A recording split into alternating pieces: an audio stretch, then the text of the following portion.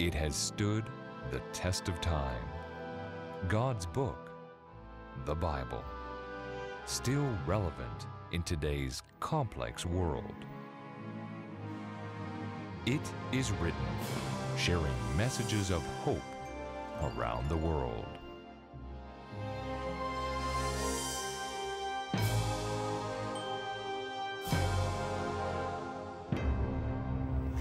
Welcome again, and thank you for joining us on It Is Written Canada.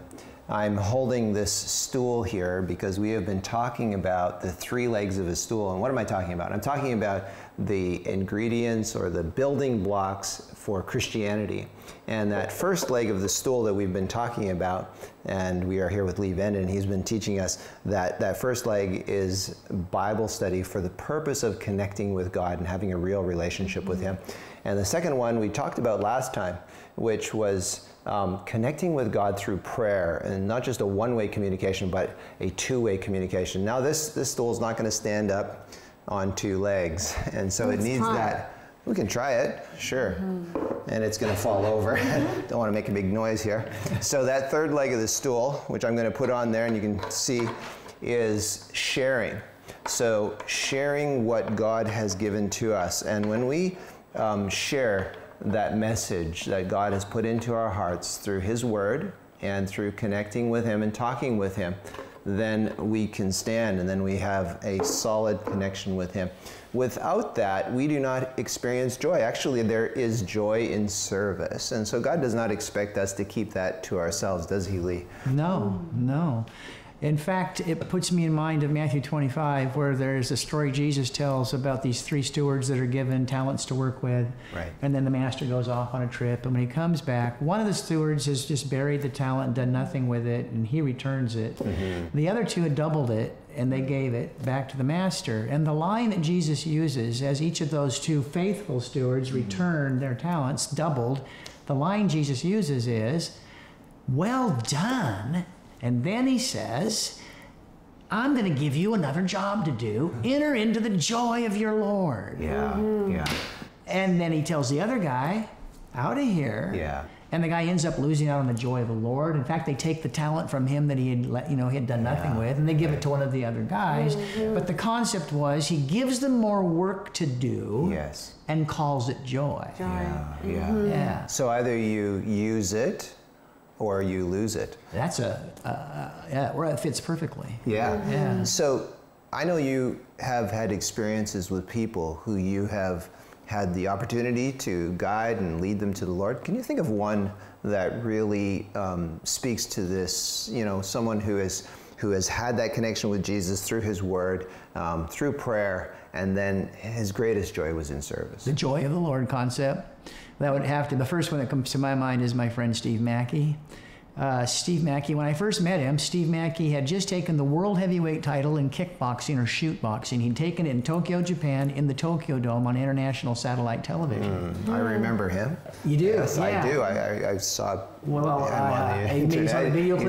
He's been around a long time ago. Oh, it was back in the 90s, when I first met him. At the time, he was like the baddest of the bad, as they would say. I didn't know anything about kickboxing or shoot boxing, but it's a form of martial arts that is it's considered the most dangerous, most lethal form of organized refereed sport fighting. So it's not something I'd glorify, but I'm just mentioning that that's what Steve came out of. And I happened to meet him in Kansas City, which was his hometown, and I was pastoring there, and someone introduced us, and he said, "What do you do for a living?" And I said, "Well, I try to help people get to become better friends of Jesus." And he said, "Get out of here, you can't be friends of Jesus. He's keeping the universe running, and he's invisible and all that. You know, he didn't have time for that."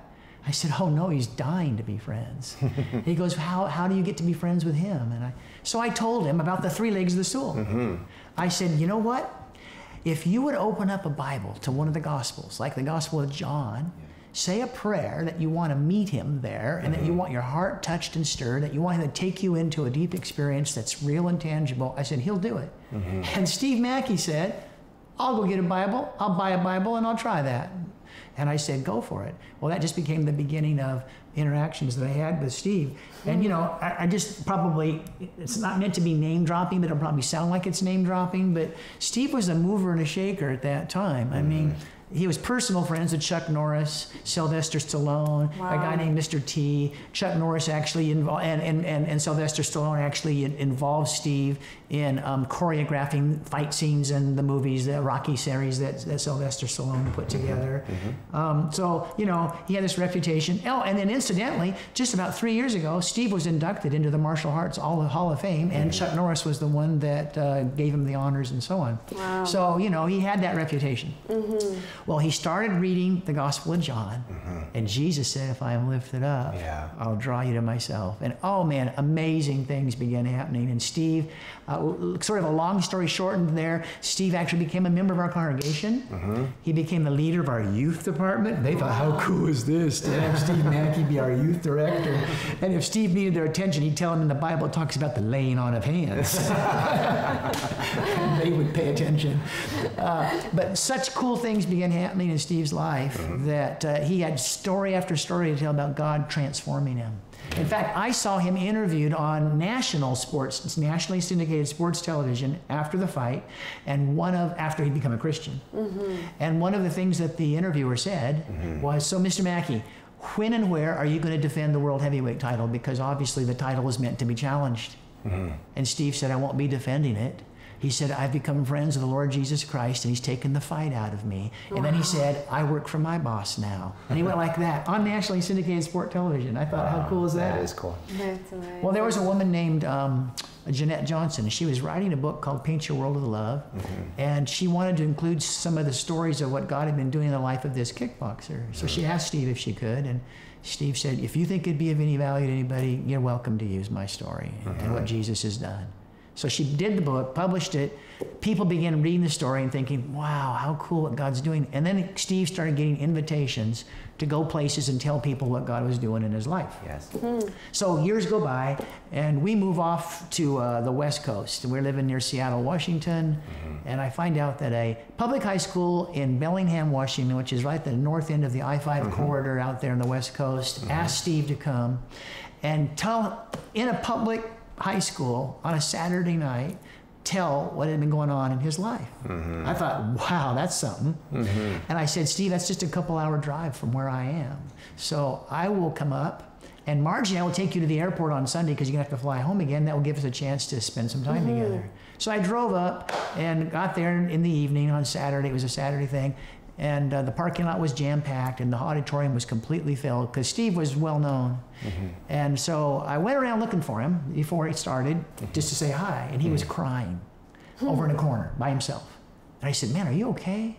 He said, oh yeah, I'm okay. He said, I was just praying.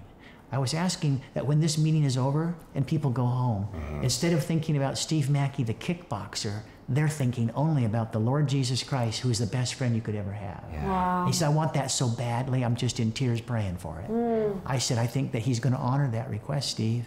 Anyway, long story shortened, God did honor that request. And when it was over, a bunch of people came forward and wanted to shake his hand, talk with him, ask him questions. But there was a little guy about 9 or 10 years old, and he came forward with a piece of paper in his hand. And he said, Mr. Mackey, could I have your autograph? I was off to one side because I'm going to give Steve a ride home. And Steve gets down, he puts one hand on each of that little guy's shoulders, he gets down, looks him in the eye. He says, buddy, I'll sign that paper, but I'd like to ask you a question first. If there was one thing I want you to remember from tonight's meeting more than anything else, what do you think it is? And the little guy said, that Jesus wants to be my friend, and he'd be the best friend I could ever have. Oh, Steve gave that kid a hug. Give me a high five, buddy. He says, you got it. And then he looked over at me and, smiled. And anyway, we finally got out to the car to go home. It was after 11 o'clock at night. For Steve, that'd be after 1 because he was on Central Time. And I said to him, it's a couple-hour drive. So I said, tell you what, that seat reclines. I'll drive, you can sleep, and tomorrow we'll get caught up on stuff and talk before we take you to the airport. I'll never forget what he said next. He looked at me and he said, sleep? Are you kidding me, man? Sleep? There is no way I am going to sleep. He said, that was the greatest rush I've ever had.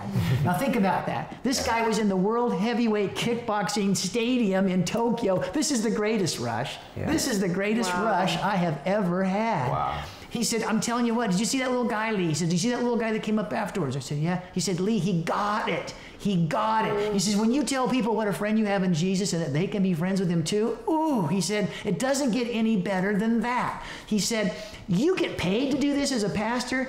Whoa. And then he said these words. He said, this could be addicting. Wow. That's what he said. Yeah. This could be addicting. So he was talking about serving, about sharing. Yeah. And I mean, why would anyone not do that, right? I mean, when you have that experience, you have to tell someone. Right. You just got to get it out. Right? Yeah, you remember the man that Jesus raised his daughter from the dead? Right. And then he says, now don't tell anybody about this? Yeah. How do you the guy goes, what?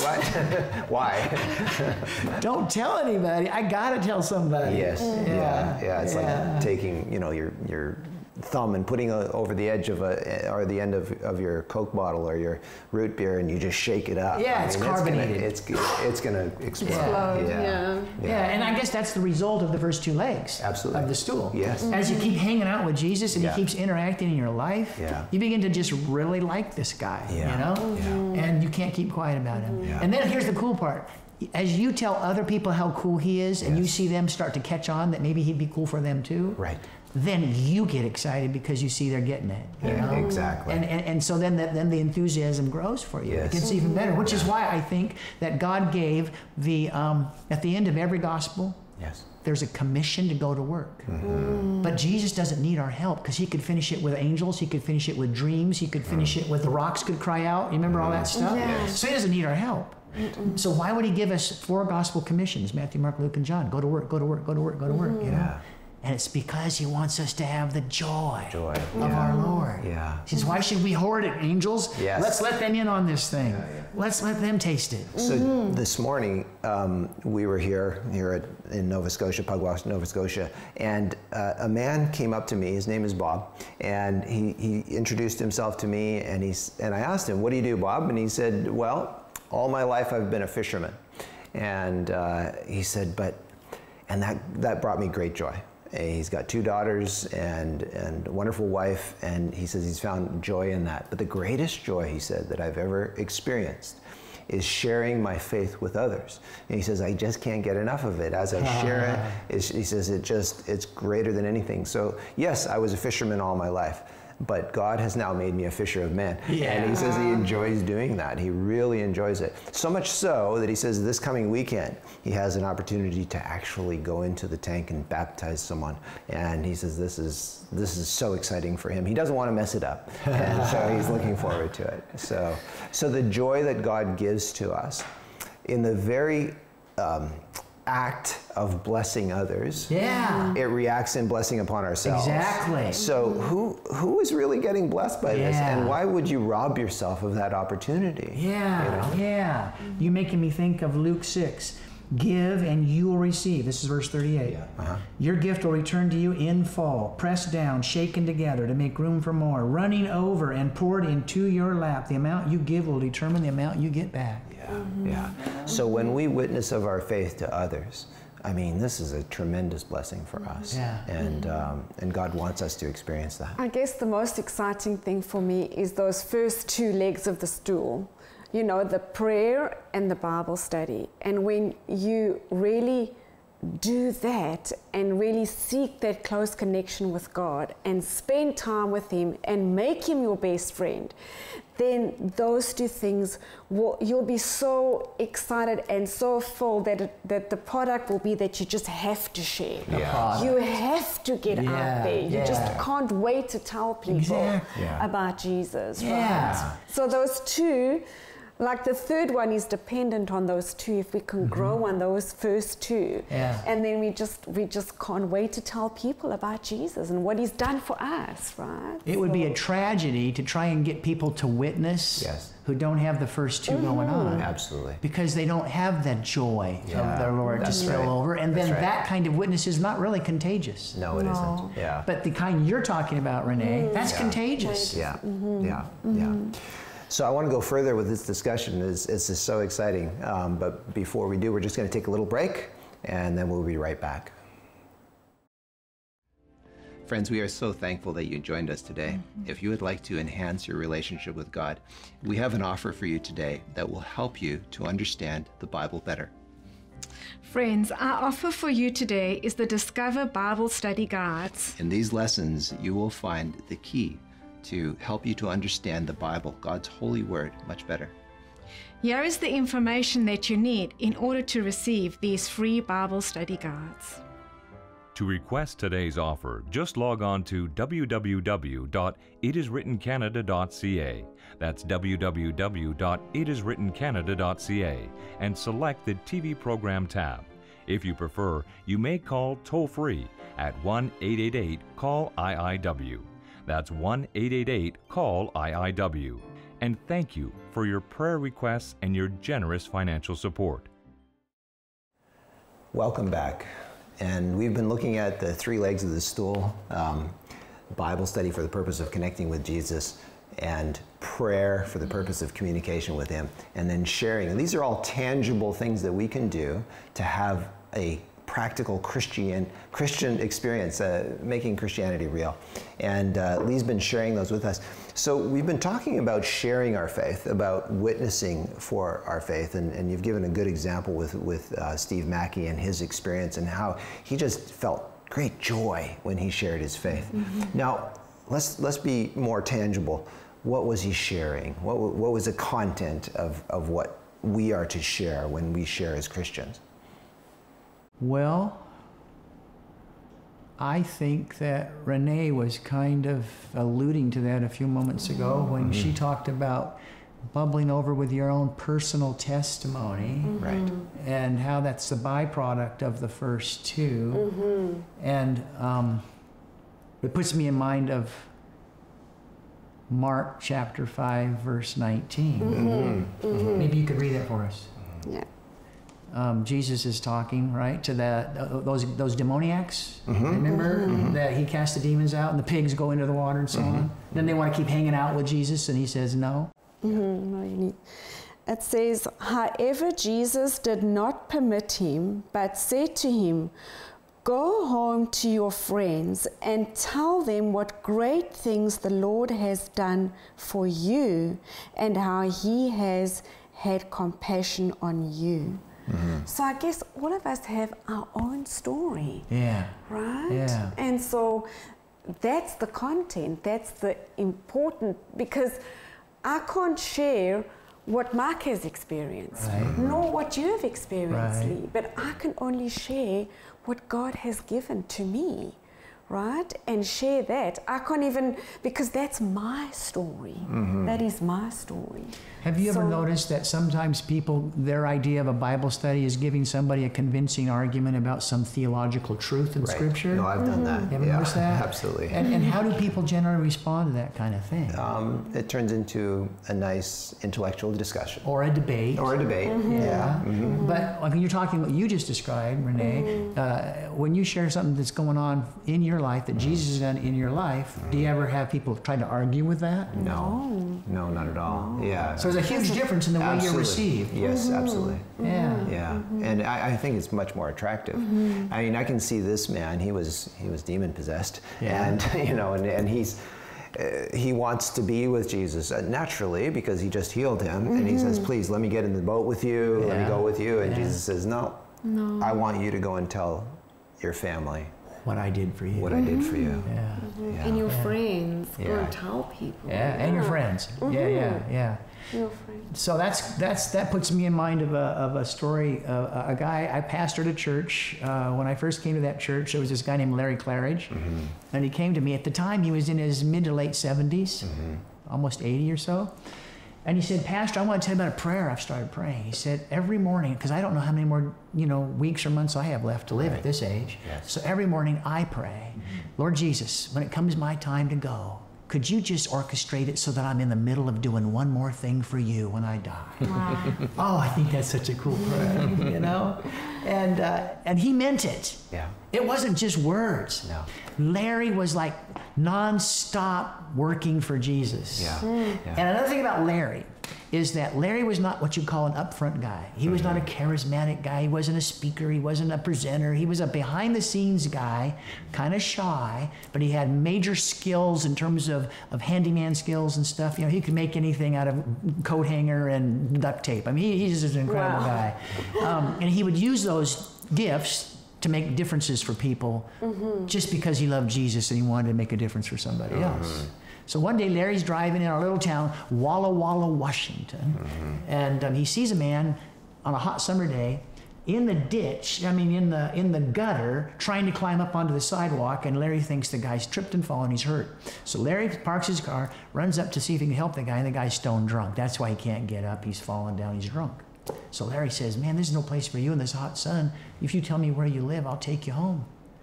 Well, the guy happens to be able to be coherent enough to give Larry instructions to get to where he needs to get. It turns out the guy doesn't live in a home. You know these campers that they put in the back of pickup trucks that have like a little hangover thing and then, the rest in the back? Yeah. This guy's living in a cab over camper without a truck. It's just sitting in the dirt in a vacant lot, has no hookups, nothing. And he's like basically homeless. And Larry gets the guy there, helps him up onto the overhead bed thing, and then he writes on a piece of paper, here's my name, Larry Claridge, here's my phone number. If I can ever be of any kind of help to you, anytime, anywhere, don't hesitate to call, it doesn't matter what time. Then Larry tells me, that's the beginning of phone calls. I start getting calls and they almost always come late at night after I've been in bed for hours. And they're always a bartender at the other end. And he's saying, I got a guy here who's so drunk he can't walk out of the bar on his own, but he said, if I call you, come and get him. And Larry, who is a long-standing member of our congregation, wouldn't think twice about people seeing him coming out of a bar late at night. He would get up. This is 80-year-old something Larry, gets up, goes down, and gets that guy. Takes him to his camper. And Larry told me there were times I took him to his camper, he was so drunk that I was worried if I left him unattended, he might throw up and then aspirate his own vomit and die. And Larry said, I couldn't bear to think of the guy dying, choking on his own vomit. So he said, many a night, I would sit in the little dinette beside the bed, and I would watch him all night and turn his head if he started to throw up so that he wouldn't choke on his vomit. And one morning, I was still there, and the guy wakes up, and he says to me, why do you keep coming to my rescue? And Larry said, I said, because somebody keeps coming to my rescue, and I'm just trying to pass it forward. And the guy says, you need rescue? And Larry said, all the time. And the guy says, this fellow who rescues you, what's his name? Do I know him? Maybe I know him. Larry says, his name is Jesus. The guy says, I don't know him. Larry says, would you like to know him? And the guy says, if he's your friend, I'd love to know him.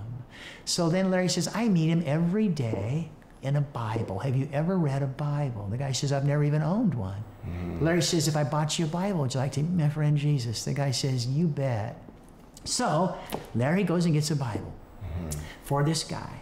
And then Larry tells me, now I'm the pastor, Larry tells me, I decided I'm not going to give him a Bible study on theological truths or Bible doctrines. He didn't ask for that. He asked, how could I meet your friend? I'm just going to open the Gospel of John with a prayer that the Lord Jesus will reveal himself to us and pull us to himself as he promised he would if we lift him up. I thought that's a good way to witness. So they're reading the Gospel of John together.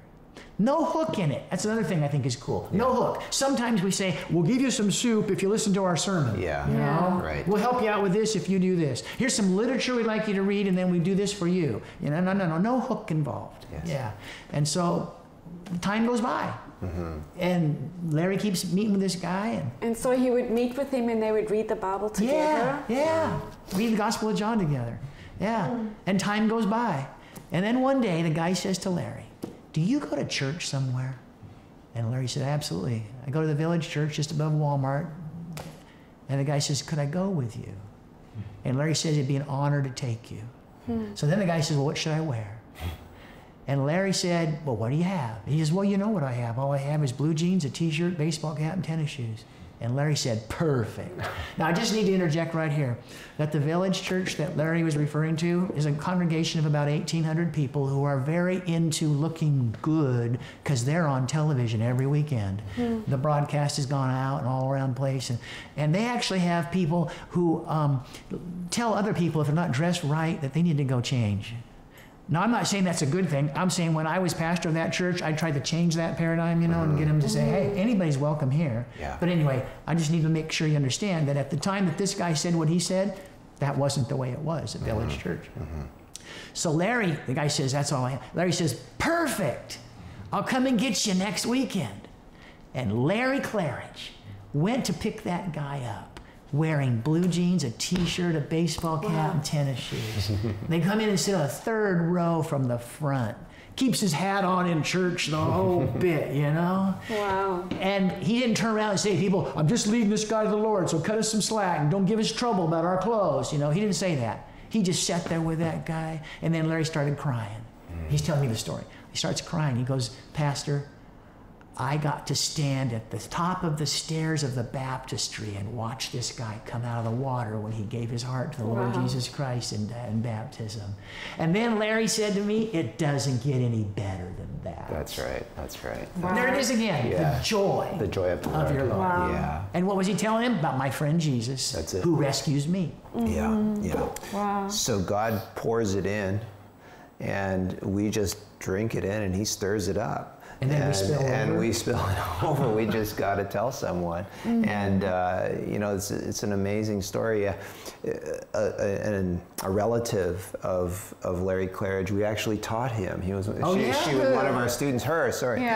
She was one of our students. Well, that's a small world. Yeah, it is a small world. Oh, wow. And she was on fire for the Lord as well. She was just a wonderful student. And she was also quiet. Yeah. Like her grandbaby, she wasn't outgoing or anything. No, quiet. You know, when you said stir just a moment ago, you said he pours it in and he stirs it up. Yeah. He's not real careful with his stirring and it slops over, you know?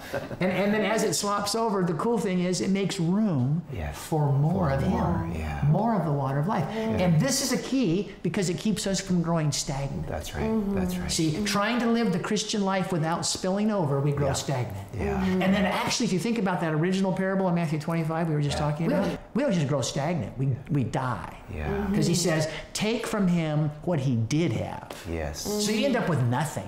So it's kind of like you said earlier, you use it or lose it. Yeah. It's for real. It's for real. Yeah. So our job as Christians is to get involved, to dive in, not wait for the pastor. Sometimes we're kind of like, you know, the Greyhound bus, you know, the pastor takes control, you know, leave the driving to us, right? Yeah. You just sit back and shame on us if we're pastors that do that. Yeah, we need to really let everyone else in on the joy. Yeah, drive that bus, you know, yourself, and you'll get a lot of people following along that path. So thank you very much for sharing that with us, Lee. Renee, can you close with a quick word of prayer for us? Okay. Dear God and Heavenly Father, thank you so much that you fill us with your love and the precious relationship that we have with you as friends, a friend that loves us and cares about us. And Lord, when we communicate with you and we listen to you and we talk to you and you talk back to us, we just can't help but share your love and your joy with others, and that brings joy to us. And we thank you so much that you are our Savior and our friend. I pray this in your precious name. Amen. Amen. So friends, thank you for joining us again on It Is Written Canada. And remember the words of Jesus when he said, "It is written, man shall not live by bread alone, but by every word that proceeds out of the mouth of God."